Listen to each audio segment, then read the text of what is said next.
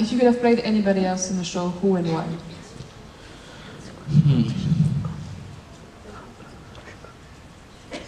I definitely feel like one of the action characters would be a lot of fun, or being one of the moms in the show would be funny, and that'd be a challenge.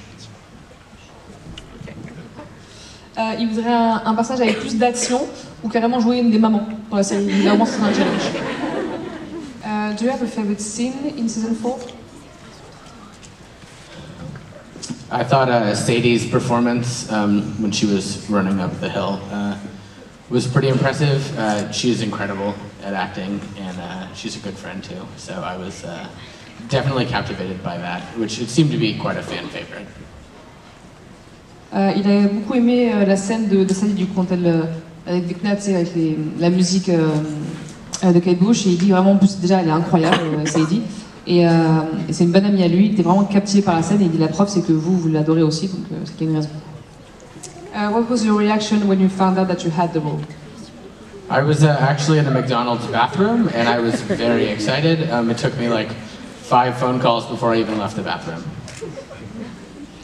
Donc il était à McDonald's, à McDo, aux toilettes, et il dit qu'il a fallu au moins 5 appels téléphoniques avant de sortir de là, tellement il était content.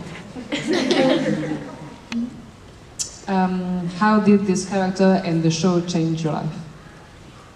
It's dramatically. I get to travel the world and meet all of you, which I'm very grateful for. I've had a lot of auditions that have been, you know, for very cool roles I would definitely like to have.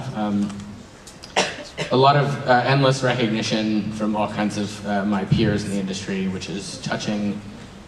And I don't know, I get to feel like I get to represent some of the people that are kind of outcasts in the world, which is an honor. Du coup, il dit que forcément il voyage beaucoup, il arrive à, du coup, à vous rencontrer, ce qu'il apprécie particulièrement. Il a de plus en plus d'auditions pour plein de choses différentes. Ce qu'il aime bien aussi, c'est... j'arrive plus au mot, il y a toute une erreur. Ah oui, il a eu aussi beaucoup de reconnaissance de ses confrères, ce qu'il apprécie particulièrement. Et voilà, il aime bien aussi le fait de représenter du coup des personnages qui ne sont pas forcément beaucoup mis en avant à l'écran en général. Dustin? Yes. I feel like Dustin is everybody's answer. Yeah, Caden's incredible. Everybody said Dustin all day. Du coup, son personnage préféré de Hellfire, c'est Dustin, comme tous les gens qui l'ont demandé toute la journée. C'est vrai. C'est vrai. So do you have any, I guess, bad memories from shooting the show, or was it all good? There were a lot of very early mornings, which that was, you know, waking up is tough, but I love it enough to keep me awake. Il y avait effectivement, comme il dit, beaucoup de réveils très matinaux, on va dire. Hein. Du coup, c'est compliqué, mais il dit il aime assez ce qu'il fait pour se réveiller tôt le matin et aller travailler comme lui. Thank you. So what was the audition process for you?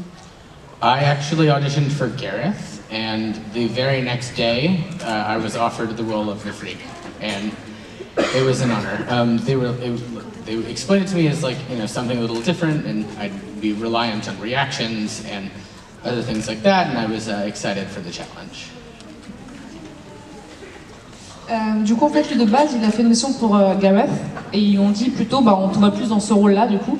Et il dit c'est vraiment une sorte d'honneur parce que c'est un rôle qui est très différent et qui est beaucoup basé sur la réaction à ce que fait les autres, et du coup c'est une sorte de challenge, mais il était vraiment content d'avoir cette chose.